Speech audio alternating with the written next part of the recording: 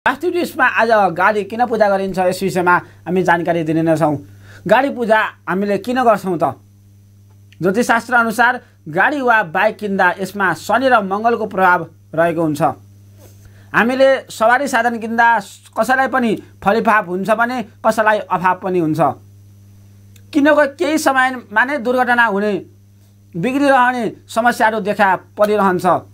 यदि हजुरमाथि शनि र मङ्गलको नकारात्मक प्रभाव परेको छ भने त्यो बेला यस्ता नराम्रा घटनाहरू घट्न सक्छन्। तसर्थ तपाईँले सवारी साधन किन्दा तिथि मिति र साइज जुराएर मात्र किन्नुहोला र लिइसकेपछि सवारी साधनमाथि शनि र मङ्गलको नराम्रो प्रभाव नपरोस् भन्नको लागि र नराम्रो नहोस् भन्नका लागि नै शनि र मङ्गलको दोष कम गर्नको लागि नै पूजा गरिन्छ। यो अर्को कुरा, हिन्दू शास्त्र अनुसार सवारी साधनलाई गरुडको स्वरूप पनि मानिएको हुनाले हामीले त्यसलाई गरुडदेवको पूजा गर्ने गर्छौँ हिन्दू शास्त्र अनुसार। तर ज्योतिषशास्त्र अनुसार चाहिँ शनि र मङ्गल, शनि भनेको फलाम आइरन सम्बन्धी समस्या देखिने र मङ्गल भनेको रगत, आफ्नो शरीर र त्यो साधनको चाहिँ बिचमा तरङ्ग मिल्छ मिल्दैन, भाइब्स मिल्छ मिल्दैन, त्यो चाहिँ तरङ्ग मिलाउनको लागि चाहिँ हामीले पूजा गर्ने गर्छौँ। हाम्रो शरीरमा रहेको मङ्गल ग्रहको रगत सम्बन्धी समस्या र गाडीको शनि ग्रह अर्थात् फलाम हामीले छुँदा राम्रो हुन्छ कि हुँदैन त्यस विषयमा हामीले ज्योतिषशास्त्र अनुसार हेर्ने गर्छौँ। दर्शकवृन्द, हामी ज्योतिष कार्यक्रममा तपाईँको आजमा रहिरहेका छौँ। यदि तपाईँलाई ज्योतिष सम्बन्धी समस्याहरू छन् भने तपाईँहरूले हामीलाई फोन गर्न सक्नुहुनेछ। त्यसको लागि 9846658971 हाम्रो कार्यालयमा पनि तपाईँले सम्पर्क गर्न सक्नुहुनेछ। सम्पर्कको लागि अन्तर्राष्ट्रिय ज्योतिष कार्यालय पोखरा 29 हेम्जा मिलनचोकमा, जुन तपाईँले बिहानको 5 बजेबाट तपाईँले दिउँसो 1 बजेसम्म हाम्रो कार्यालय हेम्जामा सम्पर्क गर्न सक्नुहुनेछ भने 1 बजेपछि 1 बजेबाट दिउँसो 1 बजेबाट 5 बजेसम्म चाहिँ तपाईँले हाम्रो नयाँ बजारमा रहेको कार्यालयमा चाहिँ सम्पर्क गर्न सक्नुहुनेछ। सम्पर्कको लागि 9846658971 9846658971। मैले हिजो पनि भनेको थिएँ एउटा, तपाईँहरूले कालसर्प पूजा गर्नुभयो तर यन्त्र लाउनु भएको छैन भने त्यसले समस्या गर्ने गर्छ। हिजो धेरैजनाले मलाई फोन गर्नुभएको थियो ताकि मैले कालसर्प पूजा गरेँ तर मलाई शान्ति भएन। धेरैले भनिसक्नु भएको छ कालसर्पको शान्ति गर्दा पनि तपाईँलाई चाहिँ समस्या देखिरहेको छ भने हुनसक्छ तपाईँले यन्त्र नलाएर हुनसक्छ। त्यो हुनाले तपाईँले यन्त्र लगाउनुहोस्। कालसर्प पूजा गरिसकेपछि यन्त्र लगाउनुहोस्। यन्त्र यदि लाउनु भएको छैन भने तपाईँको काम बिग्रिन सक्छ, नबन्न सक्छ। त्यस कारणले मलाई बारम्बार भनिरहेको छु तपाईँहरूलाई, कालसर्प पूजा दोस्रो विवाहको योग गर्दा, ग्रह शान्ति गर्दा पनि तपाईँले यन्त्र धारण गर्नुभएको छैन भने ग्रह शान्ति गरेर काम पनि छैन, कालसर्प योग गरेर काम पनि छैन। त्यस कारणले गर्दा तपाईँले सबभन्दा पहिला कालसर्प पूजा गर्नुभएको छ भने पनि यन्त्र धारण गर्नुहोस्। यदि तपाईँले कालसर्प पूजा गर्नुहुन्छ भने पनि शान्ति गर्नुहोस्। शान्ति गर्नको लागि चाहिँ यन्त्र धारण गर्नुहोस्। यन्त्र धारण नगरिकन त काम छैन। यदि तपाईँलाई कालसर्प परेको छ, दोस्रो विवाहको योग परेको छ भने हामीलाई सम्पर्क गर्न सक्नुहुनेछ। हाम्रो जेठको 16 गते अर्थात् मङ्गलबारको दिन हाम्रो सामूहिक ग्रह शान्ति रहेको छ। सामूहिक रूपमा तपाईँले कालसर्पको मेटाउन सक्नुहुनेछ। कालसर्प शान्तिको लागि हाम्रो कार्यालयमा आएर तपाईँले पूजा गर्न सक्नुहुनेछ र शान्ति गरेर मात्र तपाईँ जान सक्नुहुनेछ। तपाईँको अवश्य नै तपाईँको कालसर्प योग शान्ति हुन्छ, दोस्रो विवाहको योग पनि शान्ति हुन्छ र ग्रह शान्ति पनि शान्ति हुन्छ। अवस्था दर्शकवृन्द, हामी कार्यक्रमको अन्त्यमा आएका छौँ। भोलि यही समय राशिफल, पञ्चाङ्ग र वास्तु टिप्स लिएर उपस्थित हुने बाचाका साथ म ज्योतिष पण्डित पुण्यप्रसाद पौडेललाई पनि बिदा दिनुहोस्। राष्ट्र निर्माणमा हाम्रो अभियान जारी छ। हेर्दै गर्नुहोस् फेवा टेलिभिजन। नमस्कार। के तपाईले सपनामा सर्प देख्नु भएको छ अथवा तपाईलाई काल सर्प योग परेको छ? काल सर्प योग, ग्रह शान्ति तथा दोस्रो विवाह योग शान्ति, मिति 2074 वैशाख 18 गते र ज्येष्ठ 16 शुक्ल पञ्चमी। काल सर्प योगको नकारात्मक प्रभावहरू, विभिन्न किसिमका स्वास्थ्य समस्याहरू, शारीरिक अपाङ्ग स्थिति, सुस्त मनस्थिति, सन्तति सम्बन्धी समस्याहरू, पति पत्नी विवाद, फल प्राप्तिमा अवरोध, 12औं राहुले ऋण, प्रवास र चिन्ता पनि बढाउँछ। बनाउँछ। 8औं राहुले रोग, दुर्घटना, प्रवास वा बन्धन बढाउँछ। 9औं राहुले करोडपतिबाट कंगाल पनि बनाउँछ। 10औं राहुले शासकबाट जेल बन्धन दिलाउँछ। 7औं राहुले वैध व्यय गराउँछ। 4थो राहुले शरीरको मध्य भागमा अवरोध गराउँछ। सामूहिक पूजा भएकाले सम्पूर्ण पूजा सामग्री मन्दिरमै हुनेछ। ज्योतिष प्रशिक्षण तालिम भएकाले सम्पर्क गर्न सक्नुहुनेछ। सम्पर्क पोखरा 29 हेम्जा मिलन चोक अन्तर्राष्ट्रिय ज्योतिष कार्यालय। फोन नम्बर 9846 46144, 9848 38090 र 9846 58971। वास्तु ज्योतिषमा आज गाडी किन पूजा गरिन्छ यस विषयमा हामी जानकारी दिने नै छौँ। गाडी पूजा हामीले किन गर्छौँ त? ज्योतिषशास्त्र अनुसार गाडी वा बाइक किन्दा यसमा शनि र मङ्गलको प्रभाव रहेको हुन्छ।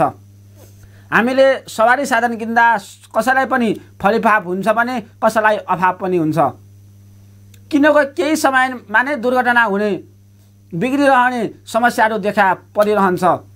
यदि हजुरमाथि शनि र मङ्गलको नकारात्मक प्रभाव परेको छ भने त्यो बेला यस्ता नराम्रा घटनाहरू घट्न सक्छन्।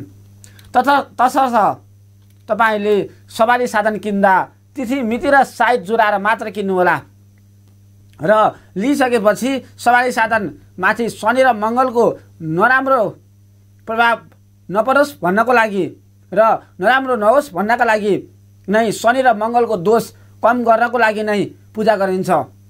यो अर्को कुरा, हिन्दू शास्त्र अनुसार सवारी साधनलाई गरुडको स्वरूप पनि मानिएको हुनाले हामीले त्यसलाई गरुडदेवको पूजा गर्ने गर्छौँ हिन्दू शास्त्र अनुसार। तर ज्योतिष शास्त्र अनुसार चाहिँ शनि र मङ्गल, शनि भनेको फलाम आइरन सम्बन्धी समस्या देखिने र मङ्गल भनेको रगत, आफ्नो शरीर र त्यो साधनको चाहिँ बिचमा तरङ्ग मिल्छ मिल्दैन, भाइब्स मिल्छ मिल्दैन, त्यो चाहिँ तरङ्ग मिलाउनको लागि चाहिँ हामीले पूजा गर्ने गर्छौँ। हाम्रो शरीरमा रहेको मङ्गल ग्रहको रगत सम्बन्धी समस्या र गाडीको शनि ग्रह अर्थात् फलाम हामीले छुँदा राम्रो हुन्छ कि हुँदैन त्यस विषयमा हामीले ज्योतिषशास्त्र अनुसार हेर्ने गर्छौँ।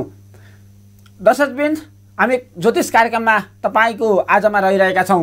यदि तपाईँलाई ज्योतिष सम्बन्धी समस्याहरू छन् भने तपाईँहरूले हामीलाई फोन गर्न सक्नुहुनेछ।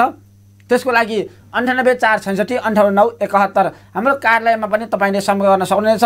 सम्पर्कको लागि अन्तर्राष्ट्रिय ज्योतिष कार्यालय पोखरा 29 हेम्जा मिलन चोकमा, जुन तपाईँले बिहानको 5 बजेबाट तपाईँले दिउँसो 1 बजेसम्म हाम्रो कार्यालय हेम्जामा सम्पर्क गर्न सक्नुहुनेछ भने 1 बजेपछि 1 बजेबाट दिउँसो 1 बजेबाट 5 बजेसम्म चाहिँ तपाईँले हाम्रो नयाँ बजारमा रहेको कार्यालयमा चाहिँ सम्पर्क गर्न सक्नुहुनेछ।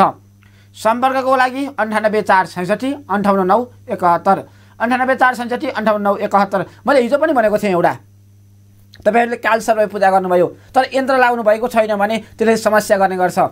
हिजो धेरैजनाले मलाई फोन गर्नुभएको थियो ताकि मैले कालसर्प पूजा गरेँ तर मलाई शान्ति भएन। धेरैले भनिसक्नु भएको छ कालसर्पको शान्ति गर्दा पनि तपाईँलाई चाहिँ समस्या देखिरहेको छ भने हुनसक्छ तपाईँले यन्त्र नलाएर हुनसक्छ।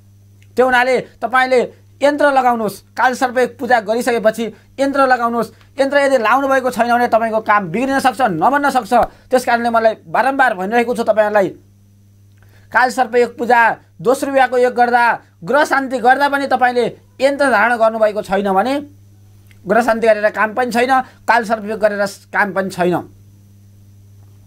त्यस कारणले गर्दा तपाईँले सबभन्दा पहिला कालसर्प पूजा गर्नुभएको छ भने पनि यन्त्र धारण गर्नुहोस्। यदि तपाईँले कालसर्प पूजा गर्नुहुन्छ भने पनि शान्ति गर्नुहोस्।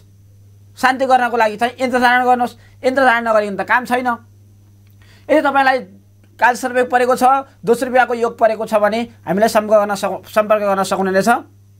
हाम्रो जेठको 16 गते अर्थात् मङ्गलबारको दिन हाम्रो सामूहिक ग्रह शान्ति रहेको छ। सामूहिक रूपमा तपाईँले कालसर्पको मेटाउन सक्नुहुनेछ। कालसर्प शान्तिको लागि हाम्रो कार्यालयमा आएर तपाईँले पूजा गर्न सक्नुहुनेछ र शान्ति गरेर मात्र तपाईँ जान सक्नुहुनेछ। तपाईँको अवश्य नै तपाईँको कालसर्प योग शान्ति हुन्छ, दोस्रो विवाहको योग पनि शान्ति हुन्छ र ग्रह शान्ति पनि शान्ति हुन्छ। अवस्था दर्शकवृन्द, हामी कार्यक्रमको अन्त्यमा आएका छौँ। भोलि यही समय राशिफल, पञ्चाङ्ग र वास्तु टिप्स लिएर उपस्थित हुने बाचाका साथ म ज्योतिष पण्डित पुण्यप्रसाद पौडेललाई पनि बिदा दिनुहोस्। राष्ट्र निर्माणमा हाम्रो अभियान जारी छ। हेर्दै गर्नुहोस् फेवा टेलिभिजन।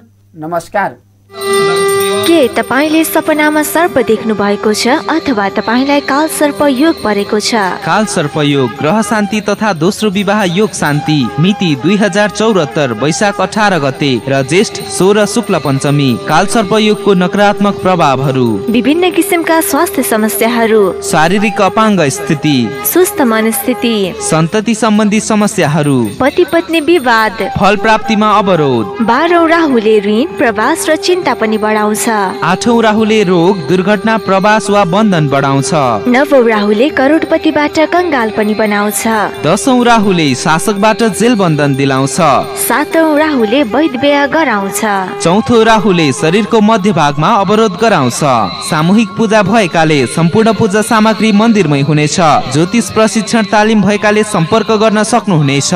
सम्पर्क पोखरा 29 हेम्जा मिलन चोक अन्तर्राष्ट्रिय ज्योतिष कार्यालय। फोन नम्बर 9846646144, 984668 3809 र 9846658971।